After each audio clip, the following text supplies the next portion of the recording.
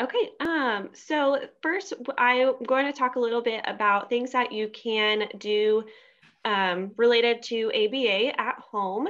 And I know we have some outpatient parents and some residential parents. So for outpatient parents, these are things that you can do at home with your child, just kind of on a regular basis. And then for residential parents, these are things that we talk about as your child comes home for a break, or you're getting ready to transition your child back home or to a new placement, things like that. So, and then also while you're here visiting. So one of the most common strategies that we use in ABA is reinforcement. And so that just means that we are trying to increase desired behaviors and providing some type of reinforcer after the behavior occurs. And so we want to do that immediately after the behavior occurs to make sure that they're more likely to do that in the future. So that immediately follows the behavior. So we can use reinforcement at home for really any behavior that you want to see more of. It might be related to chores around the house. It might be related to completing homework, making sure that if you want them to play outside for a certain amount of time before they get to play video games, those types of things. So we want to make sure that they understand what they're getting the reinforcement for. So that's kind of one of the most common mistakes that we see even in residential with our paras who are implementing reinforcement with our students, making sure that they know exactly what they're earning that reinforcement for, so that they know what behavior is expected of them prior to getting that activity. Or sometimes we use like edibles, food, candy, but we try to mostly stick with activities and other things that they can earn that are more tangible. So reinforcers can change frequently. So when you're doing this with your child at home, just remembering that whatever it is, they might like it today, and it doesn't necessarily mean it's going to be a reinforcer tomorrow. So kind of asking your child if they're nonverbal, you can do a just kind of quick reinforcer assessment where you give them 3 options and let them pick what they want to play with, what they want for a snack or whatever you're using. They might take an item if it's given, but it doesn't necessarily mean that they're motivated for it. So this is something that we see a lot with our students, especially those who are nonverbal, is we'll give them the iPad as their reinforcer. They love their iPad. So it is a preferred item, but it doesn't necessarily increase the behavior because it's not strong enough to make them actually want to engage in behavior to get it. Does that make sense?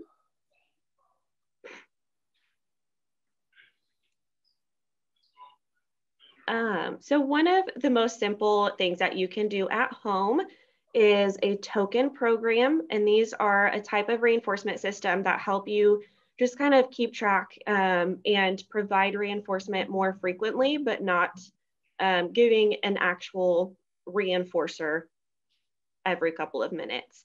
So we use a lot of token programs in the school where we're really trying to make those tokens become reinforcing. So it's kind of, you can kind of think about it in terms of money. You earn money becomes reinforcing, not because the money necessarily means anything, but because that means you can turn around when you have enough money and buy something that you want. So that's kind of the same thing with token programs. So they earn tokens. We have some that are puzzle pieces. So they're building a puzzle. And then when their puzzle is complete, they get to turn that in for a bigger reinforcer.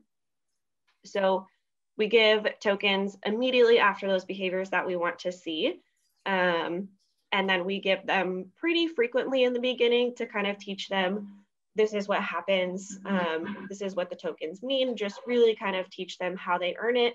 And then you can start gradually giving less tokens. So if you were doing this for, say, chores or even like toilet training, we can use these for. So giving them a token every single time they use the bathroom, and then kind of as they catch on and as they learn, you can start giving them a token every other time they use the bathroom, things like that. So we want them, as soon as you give them a token, tell them why they're earning it. Hey, you great job making your bed. Here's your token. So that they understand this is what I earned it for, so that next time they'll be more likely to make their bed. When you do that, it really can be anything. Some of them in the school we have that are a little more fancy that we've kind of created for those kids who have like specific interests. We have some Spider-Man token boards. Like I said, we have some that are puzzles. For some kids, we can even just draw them on a piece of paper. So they don't have to be anything fancy. You don't really need special materials. You can draw some squares out. Carla, if you want to go to the next slide, here's an example of one. So this is a really simple one. You can cut out the little Lego pieces if they're interested in Legos. You can even use actual Legos, things you have laying around the house that are preferred for your child. So when you're doing that, just keep it in mind, like you don't have to create anything fancy. You don't have to go buy anything. You can literally just make it stars on a sheet of paper, stickers, anything like that. So, and this is a very simple intervention, but it's also good to remember that as a parent, nothing is as simple as it seems. So it can be really easy as a staff or as a therapist. They're pretty simple to give to clients and students. But when I'm trying to do this at home with my own child, it's much more difficult because it's your own child. So if you're trying to implement it and it's not as simple as it sounds, it's probably because it's your own child, but they are pretty fun. And sorry, I had a question come through.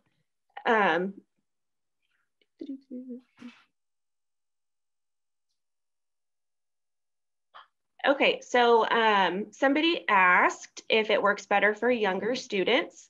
So how does it not turn into let's make a deal?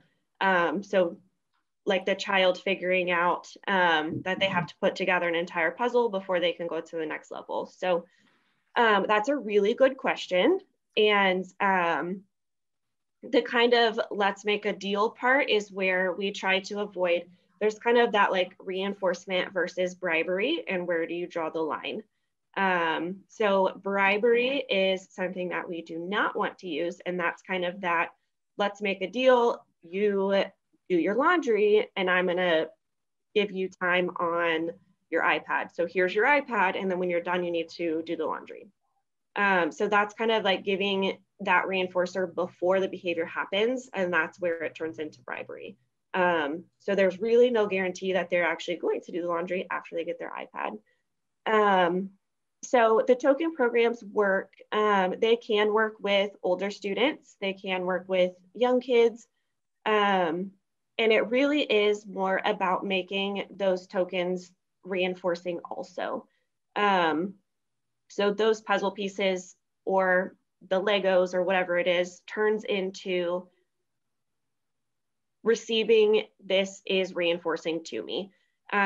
So for this student who's very reinforced by money, we could do dollar bills, and we do have some token programs that they earn like fake money, which is a little more concrete. So they know I'm going to earn the vending machine at the end of the day. I need $2 for the vending machine, and so they're earning like fake quarters throughout the day.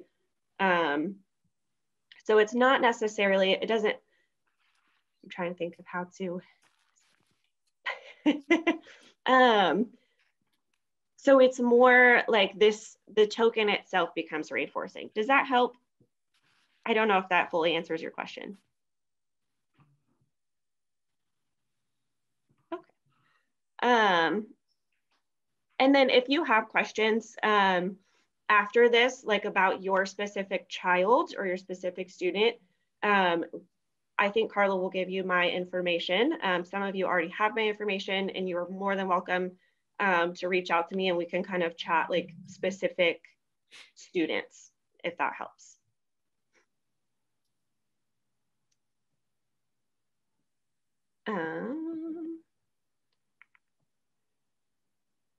Okay, so the next one is behavior specific praise.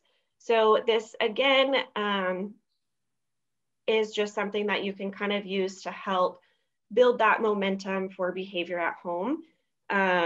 Children love attention, so we want to give our kids lots of attention for those behaviors that we like, and those that you want to see more often, and then not to give as much attention to the behaviors that we don't want to see.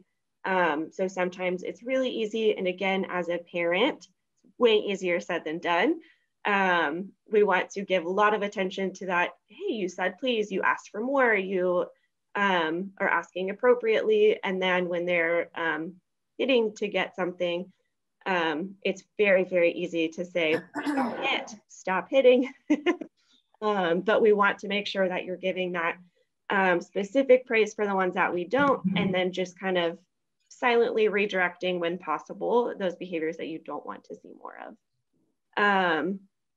Trying to catch your child being good as often as you can so that you can use that behavior specific praise. So what that means is you're just clearly stating what you like about the behavior. So instead of saying, good job, you're saying, hey, I really like the way that you're sitting with your feet on the floor at the dinner table, and you're using your fork appropriately, instead of just saying, good job eating dinner. So that they really know, like, these are the specific behaviors that I like, and these are the behaviors that I want to see more of. And then it's most effective. Any type of praise or behavior specific praise is most effective when it's given 4 times more than a corrective statement. So that means if you were correcting them, hey, sit down on your bottom with your feet on the floor, that's a corrective statement. And then you want to give 4 like positive statements in between that before you give another corrective statement. So that's just making sure that your ratio that your child is getting is way more positive than to corrective.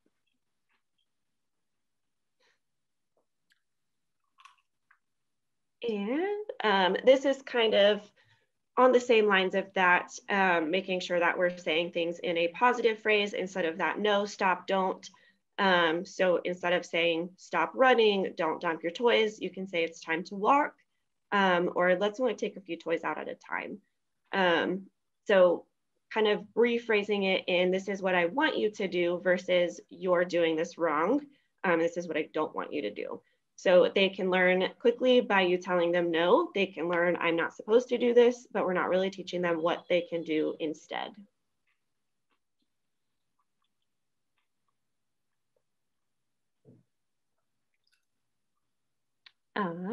And then these are just a couple of resources that have some really good information about reinforcement and like things that you can try at home. So I don't know if Carla can share these links with you guys, and they are helpful. Thank you. They can be some helpful, just kind of different terms and things that you can use in ABA. Since I didn't have a ton of time to go over a lot of things, that kind of helps explain things further. And that is all I have. And if you're needing the PowerPoint afterward, you can just go ahead and email care@heartspring.org, and we can email you the PowerPoint and it'll have those resources. Or we can just email the resources over to you separately as well.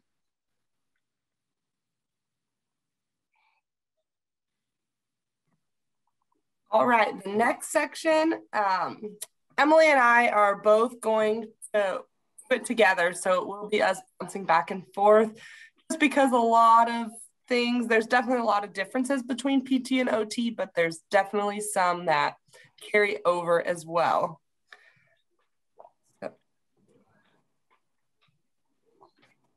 So we're going to talk about motor proficiency throughout the lifespan. When we think about OT and PT interventions, there's definitely different times in life where that can happen. I think if you were to kind of take our typical caseload over an outpatient, we're seeing the largest amount of children that we serve are between the ages of 2 and 5, but the need for PT or OT isn't necessarily determined by an age, it's determined by the child's participation. So it really, we can serve, we called it womb to tomb. We can serve the whole lifespan. So we'll kind of discuss how some of these motor proficiencies that develop early on, or maybe don't develop early on, have an impact as that child is going to age.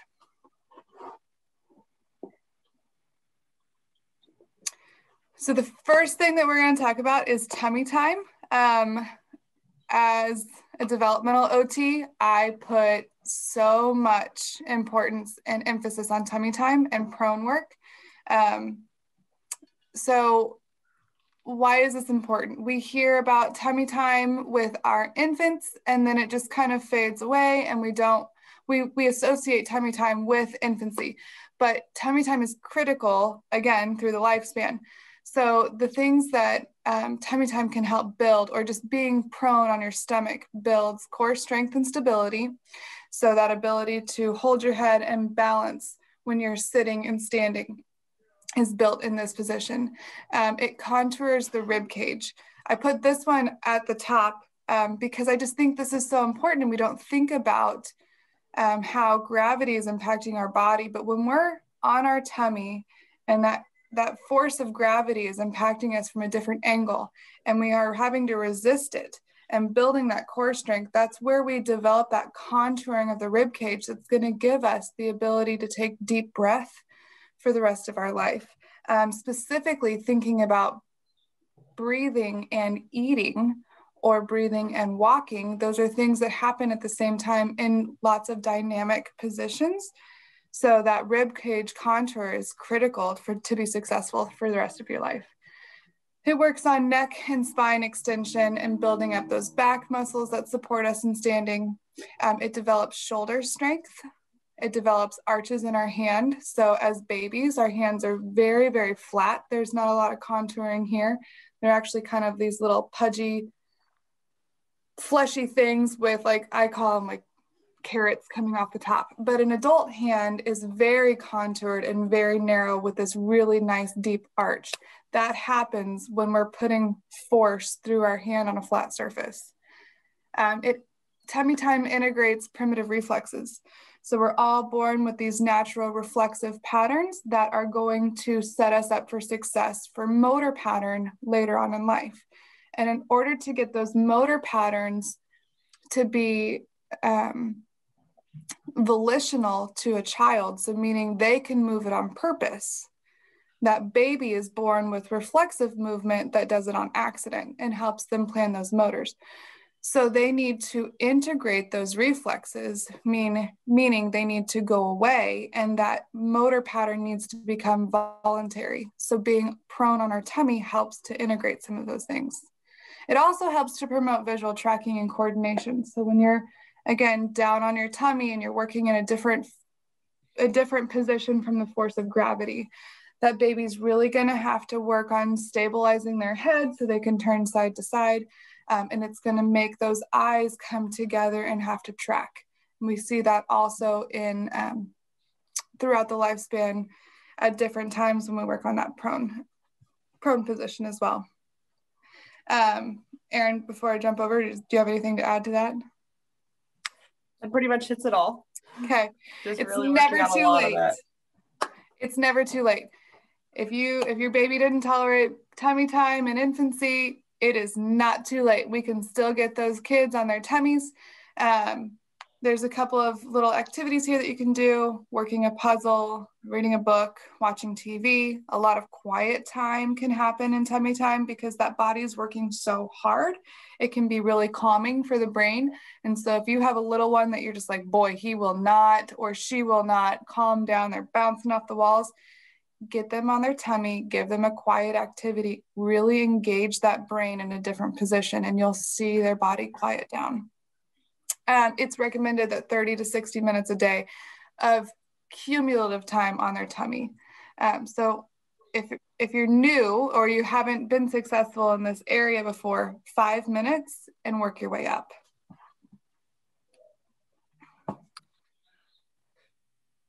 So with at-home intervention, we kind of chose to take it this route of what we're most commonly seeing come into the clinic.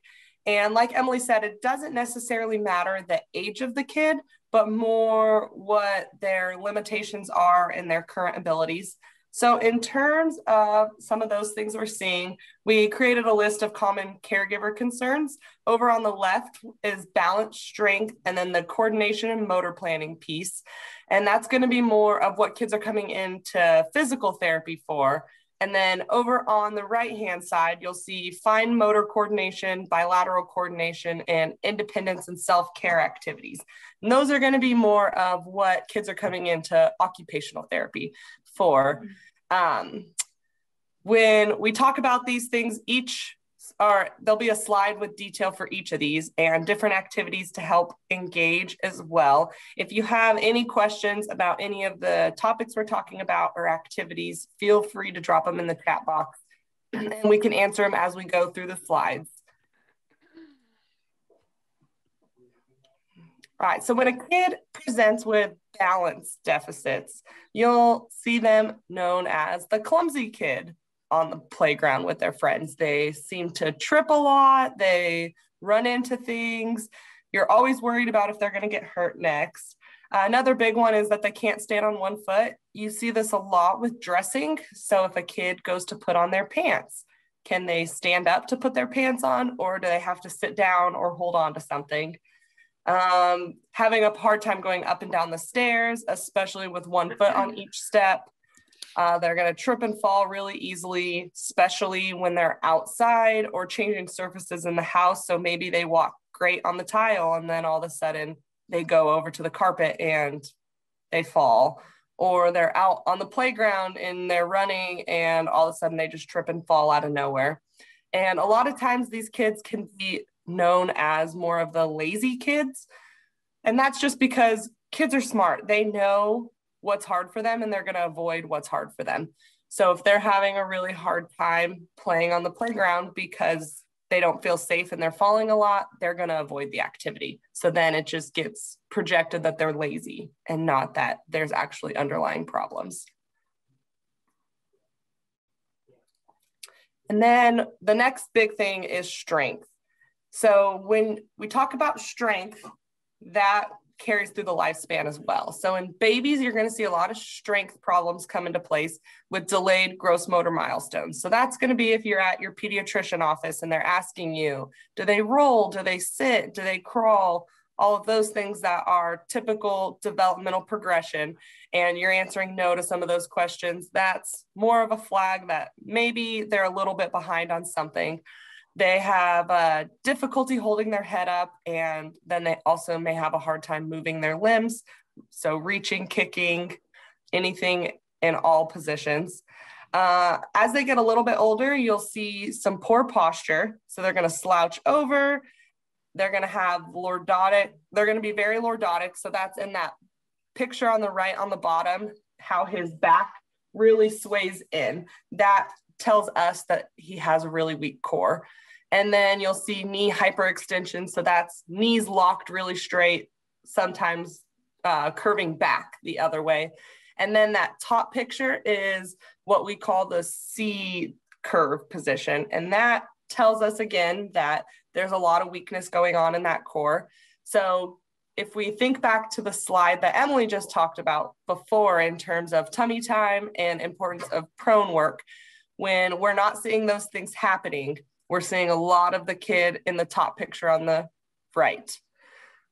And then if they haven't met age-appropriate gross motor milestones, so say they're 2 or 3, not jumping yet, 4 or 5, not hopping on one foot, if they're having a hard time even standing in general, walking in general, running in general, a lot of those can be strength deficit signs. If they have a hard time getting up and down from the floor. And I would say that's an important one as you get older. It should be pretty easy to transition from sitting on the floor to standing. But if you're seeing them have to use a lot of external support, if they're really struggling or huffing or puffing to stand up, that's another sign.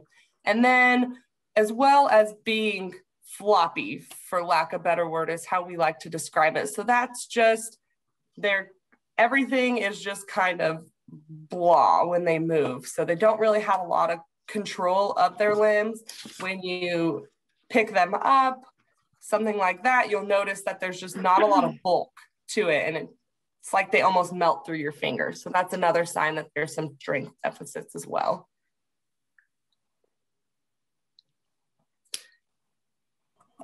There we go.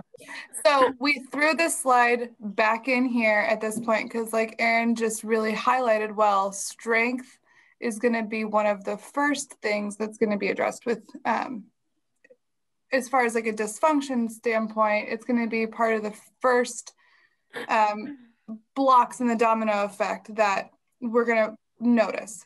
So Carla, I'm going to have you toggle back and forth between these two slides because what we wanted to highlight is not necessarily the words, it's the pictures. So let's go back to the slide before that Erin had. And I want you to think about your children. It's funny that he's even got like a little video game. This is such a common thing. And I also hear parents say they cannot sit in a chair. They just slide out of the chair. I can't get them to stay in. They don't like to be at the table. They're just sliding out of the chair. Well, in this position, the way that this child is in that C curve, he's not using his tummy to hold him up. He's literally bent himself in half to where his rib cage is now sitting on top of his pelvis. And that's really the only way that his head is still up. If we were to take away that rib cage, he would just flubber and he'd have nothing there. So we need him to engage that core, and then engage that core will pull that spine up into a proper sitting position. So if we toggle down to the next slide, we put those babies or those children on their tummy and we either do that quiet work, maybe they're on their tummy on a scooter board, and they're working that body in the opposite direction. So that way, when they do sit in a chair, they can sit upright. So you might not be thinking to yourself like, oh, well, my child can run. And oh, well, my child can do all these things because they're 5, 6, 17 years old. But look at them when they're sitting and then really evaluate, maybe there is a little bit of strength issue there. So those two pictures I think are really important. I'll let Erin kind of continue from here. Perfect. You can go on to the next slide. And this next piece is going to be the coordination and motor planning.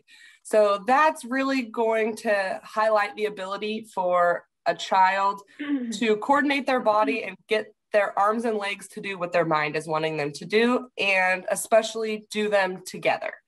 So when there's coordination and motor planning problems, I have a lot of parents tell me, well, they can't pedal a tricycle, they can't pedal a bicycle. Every time we put them on, they want to ride it, they just don't know how they're supposed to move their feet. They'll have a hard time imitating any gross motor activities. So maybe it's that you've seen them do things sporadically while you're not paying attention, but then if you ask them to show you again, they don't know how to do it because now their mind is involved in trying to get their body to do it. And that's where some of those dysfunctions are falling. As they get a little bit older, you'll see things like they're unable to complete jumping jacks just because they can't coordinate those arms and legs together at the same time. They'll have a hard time skipping or galloping or playing hopscotch just because it's requiring the brain to now coordinate what the arms are doing, what the legs are doing, and crossing connections so that things are working in opposition to one another. They'll have limited object manipulation skills. So we like to refer to these as the ball skills. So they'll have a hard time throwing, tossing, kicking, and catching a ball. And then again, they could trip frequently, run into things a lot just because they don't really know where their limbs are in space. So through these next couple slides, I went ahead and highlighted some activities that you can work on to help address each of these dysfunctions. So that way, if you do request the PowerPoint from Care Team, you'll have different examples and activities. So when we think about balance, there's a lot of different balance interventions that there are. So sitting versus standing. Do they have problems keeping their balance while they're sitting in a chair, or is it more when they're on their feet? Static versus dynamic. So that's going to be, are they having a hard time staying in one spot to stand up, or stand on one foot while they're in one spot? Or is it as soon as they start moving, they start falling? And then double leg versus single leg. So are they having a hard time with 2 feet on the ground versus 1 foot on the ground? So for sitting balance exercises, that's over there on the left side. There's different positions that you can put a kid in to help encourage that. And a lot of these balancing components are really going to encourage strengthening of the core. So we very rarely see a child, even an adult for that matter, in terms of physical therapy, come to physical therapy with just one deficit. So most of the time, you're going to see some problems with balance and strength and coordination. And a lot of these exercises are going to work on the whole picture. So sitting balance, you can do different things like sitting on a ball, sitting on a couch cushion, reaching while they're sitting, make them turn their trunk, all the things like that. And then standing, they can stand on a pillow, stand on a balance board, stand on a couch cushion, anything to help throw their feet off just a little bit. Static balance exercises are going to be the stationary, where you're standing in one spot. So again, standing on a pillow, couch cushion, balance board, anything that you can think of to set under their feet. Dynamic is going to be more of that moving throughout different surfaces. So that whether that's walking across pillows, walking in the grass, a balance beam, walking on a line, anything that just involves movement with balance. And then double leg versus single leg. So with double leg, it involves 2 feet on the ground. So you'll see a lot of commonalities between these exercises, but this is more of just to help you think for your specific kid. If you're noticing more deficits in one area versus another, help you think through what kind of exercises are most appropriate to them. So again, when you're standing on 2 legs, anything on a balance board, pillow, etc. Single leg is going to be more of that standing on 1 foot, going up and down the stairs, and then anything that really involves while you're just supporting your weight through 1 foot. So like kicking a soccer ball, anything like that is really going to help encourage some of those skills.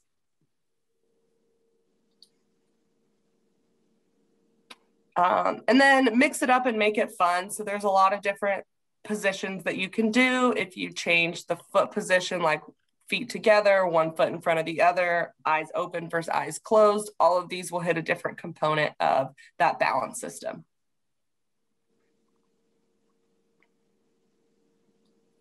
So then strengthening interventions, I went ahead and listed some samples for each of the big groups that we work in. I'm not going to go through specifically what each of these are. It's more of just a reference for if you're noticing some dysfunction.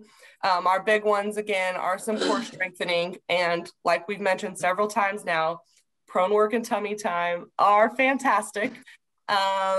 So a lot of those can be planks, Supermans, just playing in that position, and then building up some glute strength.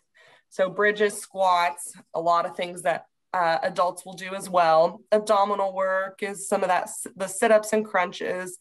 Lower extremity work in general is more of going to be that jumping, step-ups, wall sits, squats. And I'm a big fan of animal walks. I have a couple listed over there on the right-hand side, but another way to make it fun, make it seem like a game, is to do animal walks. So that's crab walks, bear crawls, something that's more enjoyable to a kid rather than let's sit down and work out for 10, 15 minutes. And then a coordination and motor planning slide. Again, I have several examples listed down just for your reference later, but really these are going to be any activities that are involving both hands and legs at the same time, trying to coordinate them together and opposite. So catching, kicking, throwing, tossing, jumping jacks in different variations. So maybe they can do normal jumping jacks pretty good. Can they do with their arms and legs kind of going the opposite way? And that's in that picture with the girl wearing the blue shirt. Practice pedaling a tricycle, jumping in all sorts of directions.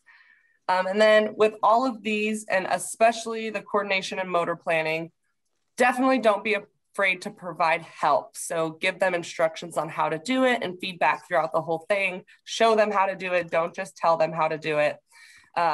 Put your hands on them, help them if they need a hand, if they need you to move their arms for them while they're figuring out the activities. Slow it down and break it up step by step, so that way they are able to be successful. And then I've always loved to put a mirror in front of a kid if they have a hard time coordinating some of these exercises, because sometimes that visual feedback is enough to help them self-correct. And the big things for PT at home are to make it fun. So I have just a couple different pictures of how that can look. So make it an obstacle course, turn it into a game, involve the whole family. There's different, like if you see the top picture on the right, they have a whole obstacle course set up outside, which is a lot of thought, and it's awesome. And the kid probably had a great time doing it. Whereas the bottom picture on the left is another obstacle course through the house, and all it is painter's tape on the ground to give them a line to walk on, give them X's to jump to. And then again, animal walks can be a blast for kids. There's different animal walks, yoga cards, things you can find online that really help to make this enjoyable. And then I just went ahead and listed a couple resources at home. Pink Oatmeal is a really good one that has a bunch of different exercise ideas broken down into similar categories that I talked about today. Cosmic Kid Yoga is actually themed yoga classes. There's like a Frozen themed, and they're working on all of the above of everything that I just mentioned, some of that balance, some of that strength, some of that motor planning, but because it's themed and like a story throughout, kids really seem to like it. The Inspired Treehouse and Dino PT also have a lot of exercises to follow some of these similar things. And then as well as just getting them involved in recreational sports, or even just playing outside, playing with their friends. But definitely individual sports will help build a lot of these deficits that we're talking about. So like swimming, dancing, gymnastics, as well as some of those team sports.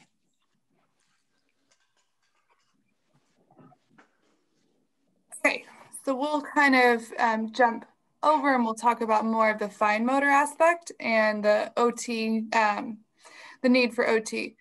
So when we're talking about fine motor, we're talking about specifically those really coordinated movements within our hand. So my friend Spock up there is demonstrating what separation of sides of hand means. So not only does would your child have a dominant hand, right hand or left hand, but they're actually going to have a dominant side of the hand. So these three fingers, thumb, pointer, and toe man, are our working fingers. These two over here, ring finger and pinky, are our stability fingers.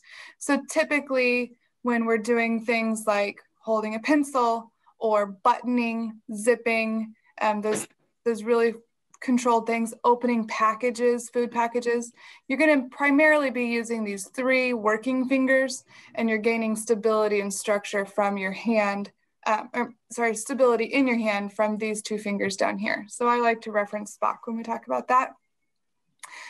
Some of the activities that you could do at home to promote separation of the sides of hands are a lot of tong or tweezer activities. So if you come to my room, I have like a ice cube tray or a mini muffin tin that's got like lots of little different compartments and organizers, and we'll spend time picking up objects and releasing them into those containers.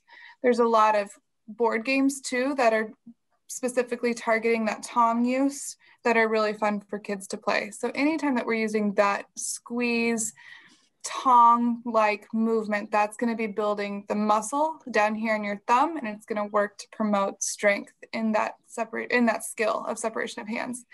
You can also take marbles, put them on top of golf tees, rolling Play-Doh into small balls, just any of those kind of smaller activities that are going to be motivating for your child to work in that repetitious manner to build that strength. The other aspect of fine motor that we do too is to develop that hand arch that we were talking about with that prone work that can be really important. So we can do the tummy time, we can do prone, bear walks like Erin was mentioning are also really good for that hand arch. Cutting with scissors, I like to get out thicker paper, so something like a index card or even a cereal box has that nice cardboard-like texture, and cutting through that is going to be exercise, literally exercise for that hand arch development. Other activities, you can do cupping, so scooping up water and dumping it, or maybe in a sensory bin or a dirt bin, we're scooping and cupping our hands to develop that arch, and then picking out objects from Play-Doh or Theraputty just to get that resistance and build up those muscles as well, are also really good activities.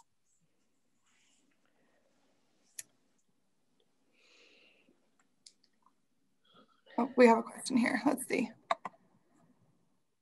Question says, our son always showed ambidextrous. Oh, it looks like grandma was too. She had to think about stirring a pot and which hand she would use. So this is a really good question about handedness.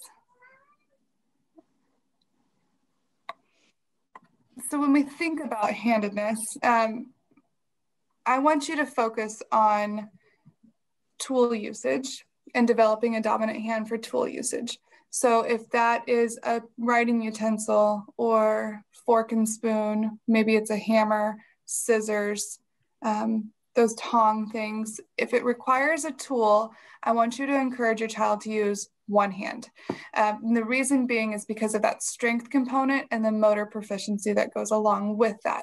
If your child is having to learn how to manipulate a tool between right and left hand, quite frankly, they're only going to be able to put in about 50% of effort because they have two hands that are doing it. So let's really target that effort into one side and get them proficient with one hand and tools.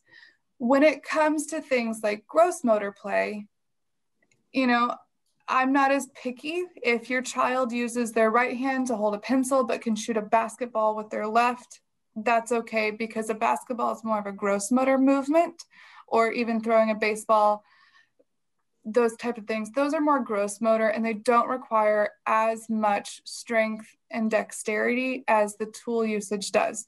So a really good way to assess if your child is right-handed or left-handed, or has a tendency right hand or left hand, you're always going to take that tool and you're going to put it in front of them on a surface, like on a table maybe. You're going to try to put it in front of them right at midline. So right at their nose or belly button is their midline. And you're just going to watch and see what hand they pick it up with. If, let's say it's a pencil and you guys are drawing a picture together, or let's use crowns, for example, because crowns are different colors.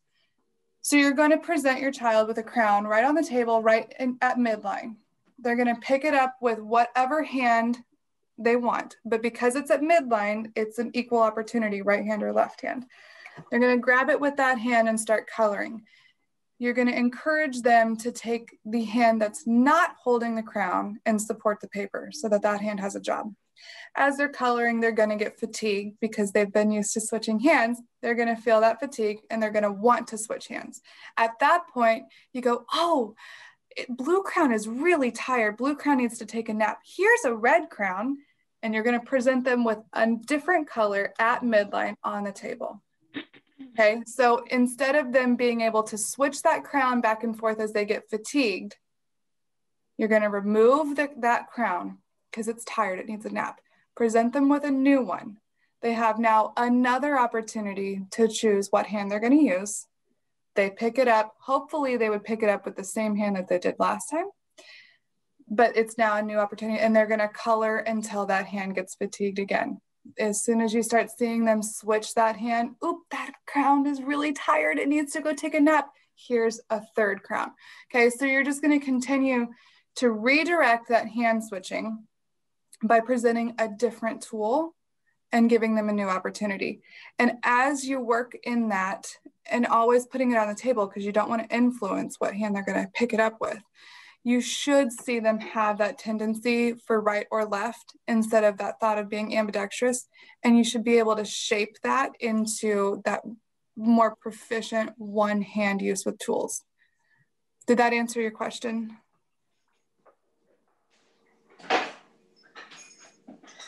That was a great question. Awesome. Okay. If you guys have any more questions, just jump in. I have no problem switching gears. I want this to really make sense to you guys. So I love questions.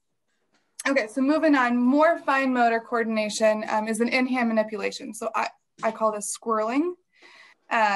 It's the ability to move and position objects within the hand without having to use another hand to do it, using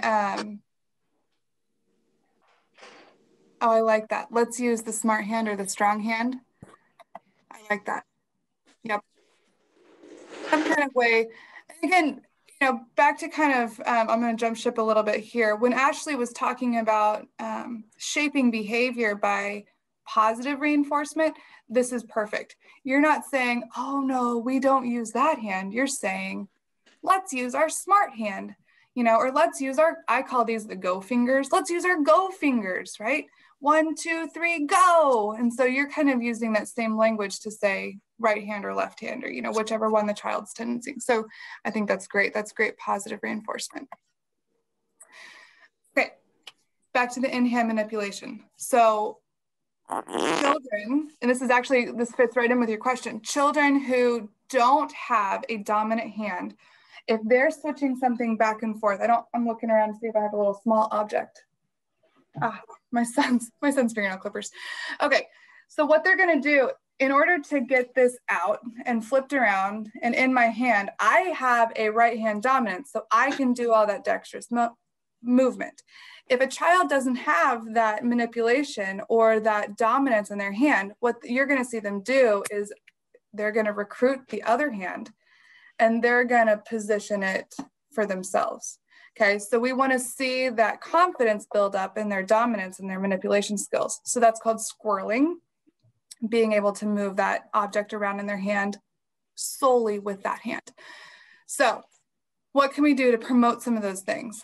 There's these really cool crowns out there. They're called flip crowns. They're one half is, you know, like red and the other half is green. And so you can sit there and you can flip that pencil or that crown back and forth in your hand. So it kind of looked like this, right? Now I'm coloring with the green side and then, oop, I flip it again. Now I'm coloring with the red side. If you don't have access to flip crowns, that's okay. Go get a pencil, sharpen it on both sides. And then you just sit there and you flip it back and forth, flip it back and forth. That's kind of fun sometimes to play like a tic-tac-toe game with yourself. You know, this side of the pencil is O's and this side of the pencil is X's. And you can kind of play different games like that. You want to promote that in-hand manipulation by having your child pick up really small objects. So they're going to, let's say, put 10 M&Ms on the table or 10 dried beans on the table, and you're going to pick them up one at a time, move that into the palm of your hand, and they're going to hide it there to go pick up a second one, move it into the palm of their hand, and now they have to hold all 10 items, which if your child is learning this skill, 1 or 2 is probably going to be their max. But you want to be able to get them up to, like, you know, 5 or 10 in their hand without dropping those pieces that they're counting. Okay. And then we reverse that and we have them retrieve it from the palm of their hand, bring it back up to their pointer finger and put it down on the table. If your child likes to eat M&Ms and that's not motivating for them to keep them in their hand, a really great thing to do is piggy banks and counting money, because we pick them all up off of the ground and hold them into our hand, and then we slide that coin back up to our fingers and we insert it into the piggy bank or into that vending machine, and maybe that's more motivating, right?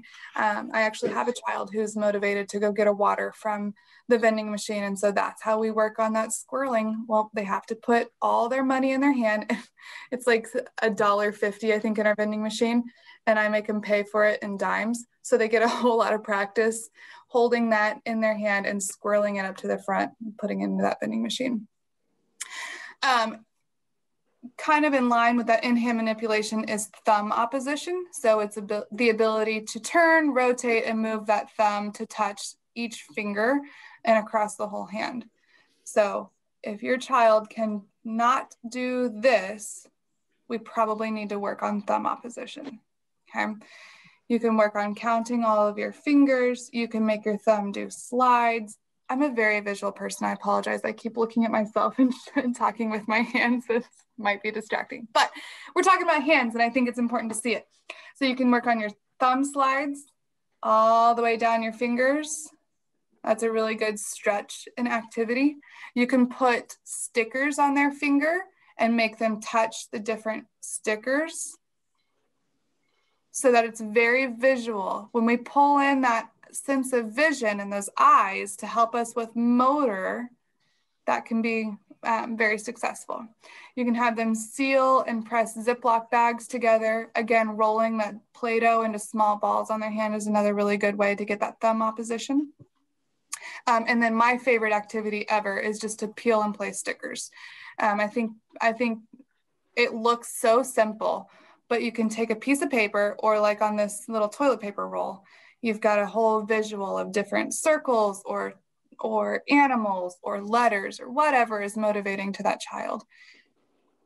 And we're going to peel off a sticker. So that requires two hands to work together, because one hand has to hold the paper, one hand has to peel the sticker. Then visually we have to track and say, okay, where's that circle on the paper? Where's the letter I? Where's the lion? You know, whatever it is that you're matching. Your visual system's engaged because it's now scanning and tracking that paper. And then we bring that sticker over with our pincer and put it on the paper. And we've got thumb opposition, bilateral coordination, and visual motor. It's a beautiful activity. Okay, moving on. So move straight into bilateral coordination. I want you to think about bilateral coordination in two scopes. So it could be both hands moving together to do the same action. So thinking about, oh, sorry, we got another question here. I love these questions.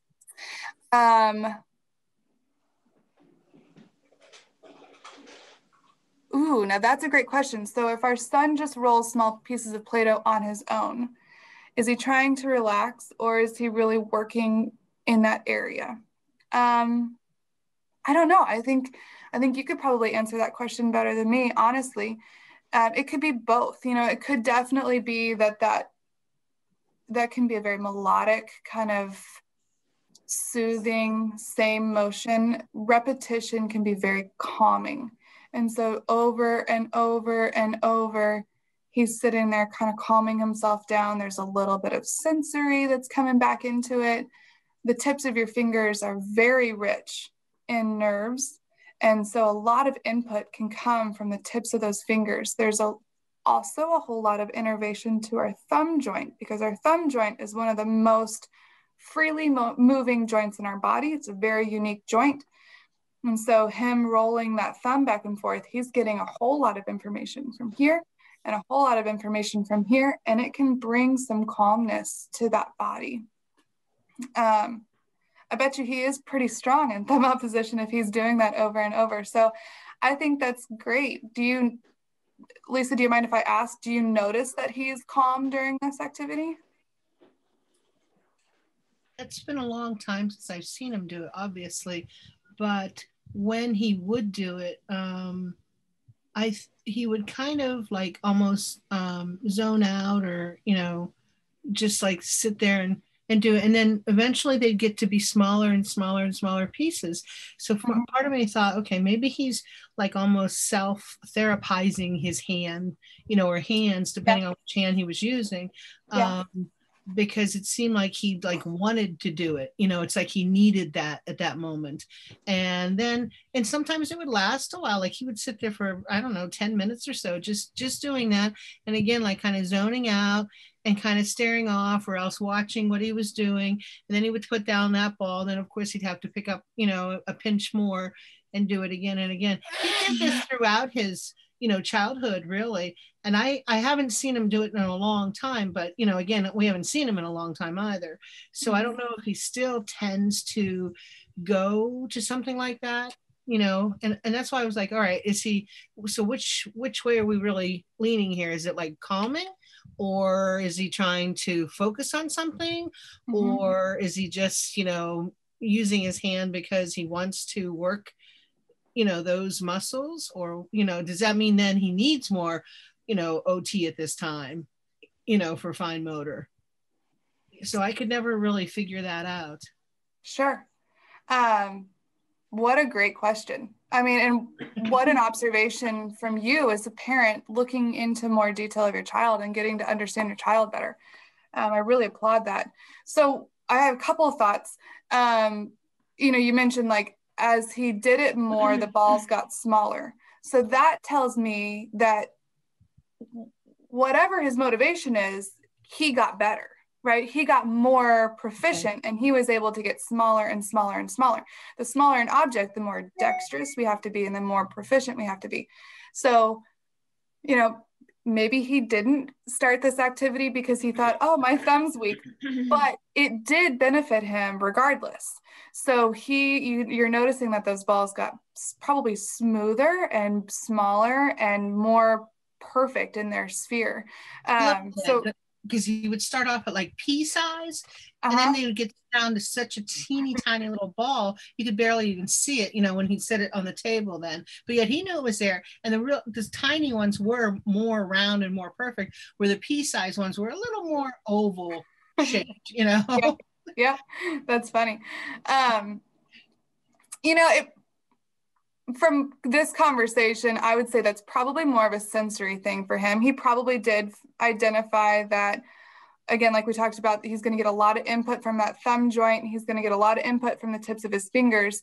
And he, like you said, the word zone out. Well, again, if our body's the harder our body is having to work to produce a motor plan. So we talked about that in that prone position, right? If we're prone, we've got all of those systems working again. Well, he might not be prone, but he is really isolating movement down to specifically this joint with a little bit from these three. That's going to take a whole lot of focus. And so if he's in a busy environment and he can't focus, he's learned that, boy, I can zoom in and I can shut down my world for a moment by hyper focusing on that motor. So my guess is he's probably has put that strategy in place from that sensory perspective or the focus perspective, but is getting wonderful benefits from a fine motor piece too. So what an interesting thing. Okay, thank you for joining us, Glenn. Let's jump over here. We'll talk about bilateral coordination. I think I only have 1 or 2 more slides. We'll talk about a little bit of self-care and then more conversation. Let's do it. This is great. So the bilateral coordination piece, as I was saying before, there's 2 different ways that can look. You can have 2 arms moving in the same manner. So that might be, pushing furniture or throwing and catching a basketball, right? Both hands are going to push out, both hands are going to capture. So that's where your 2 hands are working together, or you have bilateral coordination in an opposing manner. So that would be tearing a paper. One arm's going to come towards you, one arm's going to go away from you. So a push-pull type manner, or maybe it's coloring with one hand, stabilizing your paper with the other, eating with a spoon in one hand, holding the bowl with another. So it's the opposing kind of thing. So that's exactly what we're going to do. If a child struggles with bilateral coordination, we're going to put them in those positions to target either moving together or moving in opposition. Coloring and painting. You want to make sure that the non-dominant hand has a job. If your child has a tendency to switch hands, the non-dominant hand or the hand that doesn't have the tool has to have a job. If it's not employed, it will steal the job from the other one. So you can gently put your hand over the top of theirs and help them hold down that paper, help them stabilize. You know, if you're standing at a vertical surface like an easel, helping them stabilize that easel while they're coloring. If they're painting, then that non-dominant hand is actually going to hold the bucket of paint or hold the little cup of paint so that it has a job and it won't steal it. Bubbles is another really example of that, a really good example of that. You're going to hold the container of bubbles, and then you're going to use the more dominant side to hold the wand and blow those bubbles. Sorry, we had another question. Musical toys. So talking about, now this could target both. If you're using cymbals, you've got two hands moving in the same direction. If you're talking about maybe like a triangle, you'd have one hand holding the triangle and the other hand holding the tool to make that music. Other gross motor activities to build bilateral coordination in any manner, whether it's together or in opposition. Twister is really, really fun because you've got to really coordinate lower extremities and upper extremities as well. Playing catch. So you could use Velcro mitts if your child isn't really able to capture a ball quite yet that's tossed to them. You could play catch with a basketball, catch with anything really. Jumping games. So jumping jacks, again, our body's going to be moving in a synchronized bilateral manner. So both hands are going to do the exact same action. Hopscotch, jumping over objects, etc. Clapping games or finger play songs. So back in the day when we all used to sit out on the playground and we would play those slap clap games, those are excellent for bilateral coordination. And then always Simon Says, because then you can just be as creative as you want to with your child. All right, so we'll talk a little bit here. We've spent most of our afternoon or morning, I'm sorry, talking about motor proficiency, but I did want to put a couple of slides in here for self-care because that's another one of the big reasons why families come to see an occupational therapist is to help with those self-care tasks. So I'm going to talk about two principles that I use in self-care, kind of keeping it at that superficial level. And then if you guys have more specific questions, we can talk on the Zoom or you can absolutely email me. Carla can give you my contact information. Okay, so when we're thinking about self-care in the sense of getting dressed, I love to use backwards chaining. This can also be effective in hygiene tasks like bathing or brushing teeth. Any of those activities that have sequenced steps. Step 1, Step 2, Step 3, Step 4, you can work with this backwards chaining intervention. So it's a strategy that's going to fade the caregiver's assistance and increase the child's participation. So you're going to provide your child with hand-over-hand assistance for all of the steps of the task, but allow your child to complete the final step. So what that's going to do is it's going to make your child feel successful immediately because they're going to do one thing, and that one thing is at the end of the activity. So your child, you're going to say, I want you to pull your shirt down over your tummy. They're going to follow your directive to pull that shirt down. And guess what? It's done. And you get to say, yay, good job. You put on your shirt. We're finished. So they get the immediate reward of just being done with that activity. And they've helped you with a step. So as they become proficient in that final step, then you're going to backwards chain the second to final step and let them work on that. And then you're going to backwards chain to the third from final step. So I just kind of quickly put together what this might look like for a shirt. So imagining that the steps of a shirt is over the head, through the arms, down over his stomach, your child's going to start by pulling the shirt down over their stomach. Yay, good job, you put on your shirt. And we leave and we go do the rest of our day, okay?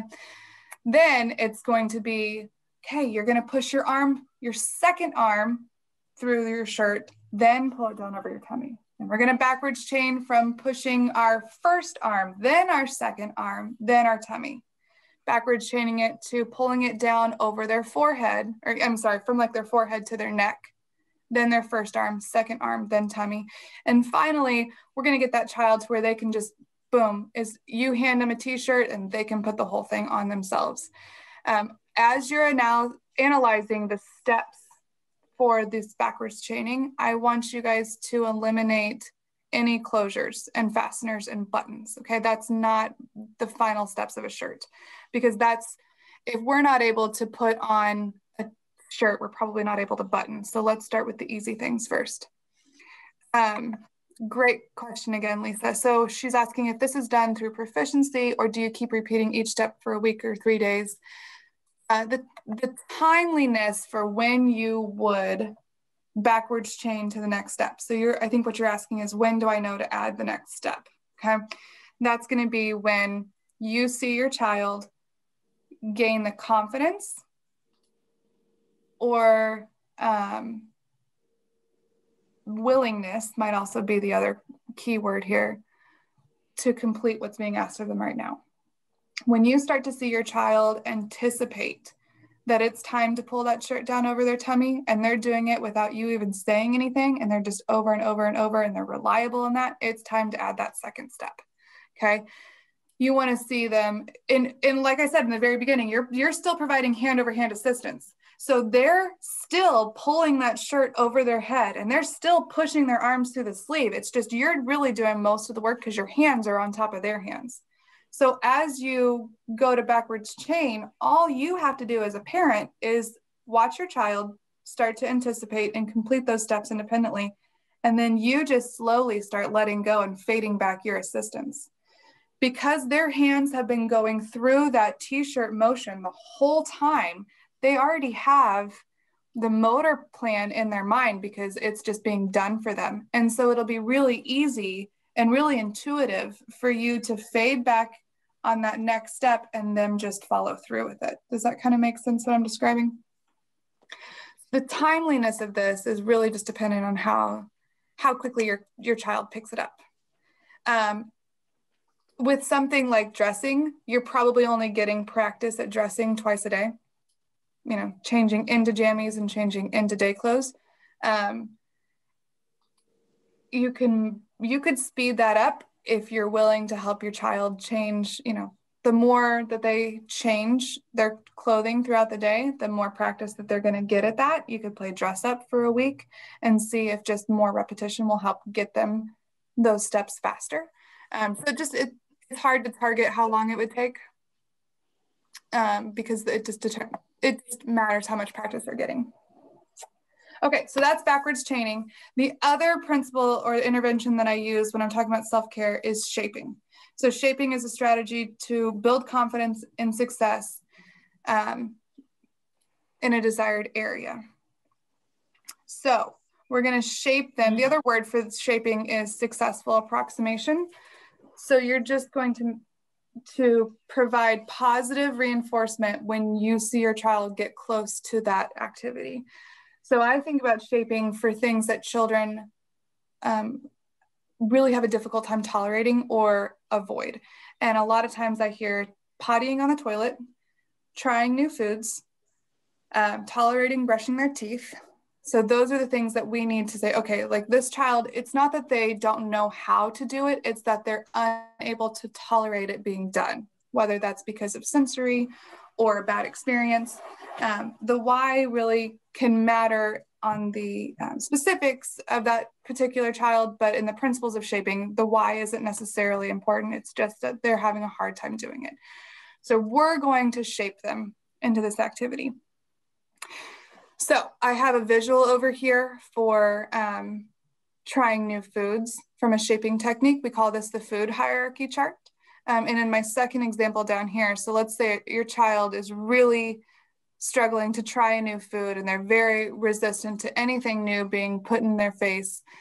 So we're going to shape that. So the first expectation is that your child can tolerate that new food just sitting on the table, not on their plate, but just sitting on their table in a bowl.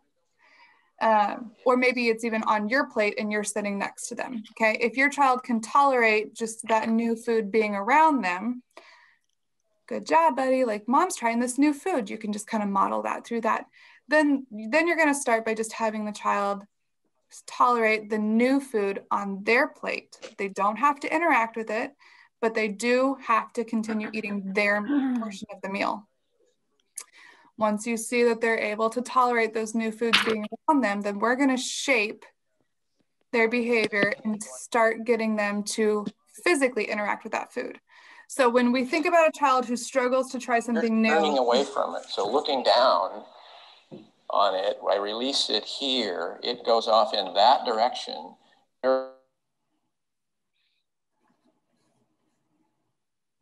Say that one more time. I'm sorry, I missed your question.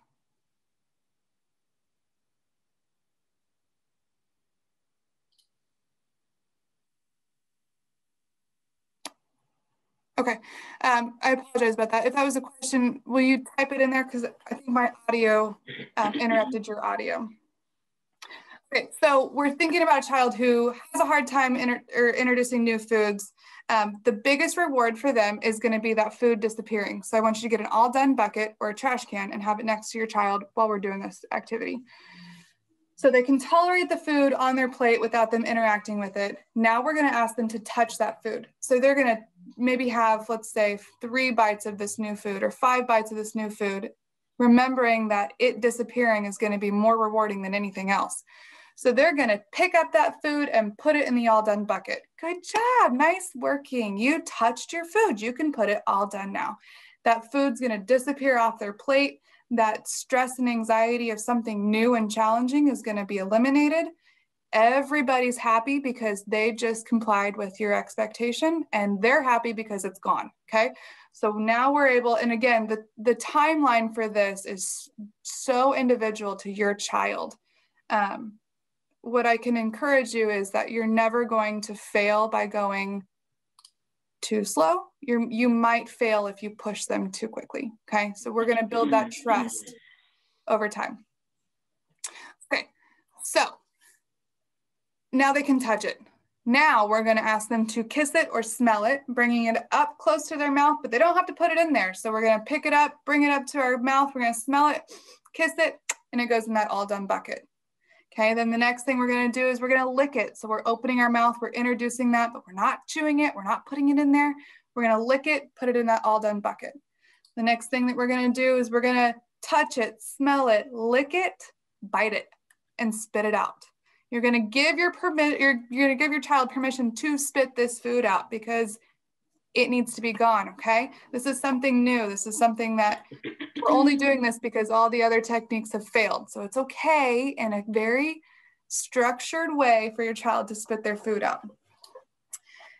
Once they're doing that, you can start playing games and shape them to keeping that in there longer. You can have them move it from the front of their teeth right here where they're biting it back here to the molars before they spit it out. You can touch it, kiss it, lick it, bite it, chew it 1 time, then spit it out. Then chew it 10 times and spit it out. What's going to end up happening is as they start to chew that food, our swallow is a natural trigger. So it's going to slide on back down there without them even realizing. If you have them start chewing 10, 15, 20 repetitions, there's not going to be anything left in their mouth to spit out. Okay. And then eventually we can say, touch it, kiss it, lick it, bite it, chew it, and swallow it into your tummy. By this point in the chart, they're pretty much over those first 5 steps and they're just going to start putting it in there because it's not a big deal anymore. And they're going to flow right through that hierarchy chart. You can do the same shaping kind of thing with a toilet. And I have an example there too. You enter the bathroom, you stand there for 3 seconds, you touch the toilet and then you leave. And then you sit on the toilet fully clothed, then you leave. So that shaping technique really is just getting that child to follow an expectation of yours and then building that confidence by moving that threshold just a little bit further each time.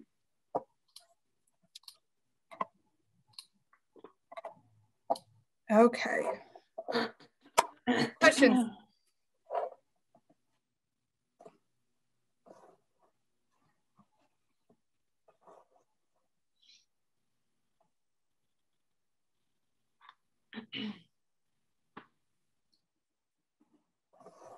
Okay, well, if no one has any questions, we're a little bit over time, but this was good. If you guys need the PowerPoint or have any follow-up questions, you guys can email the care team and we will get you in contact with Emily, Aaron, or Ashley, depending on your question. And yeah, if you are hopping on to the parent care group, we'll see you there. Bye.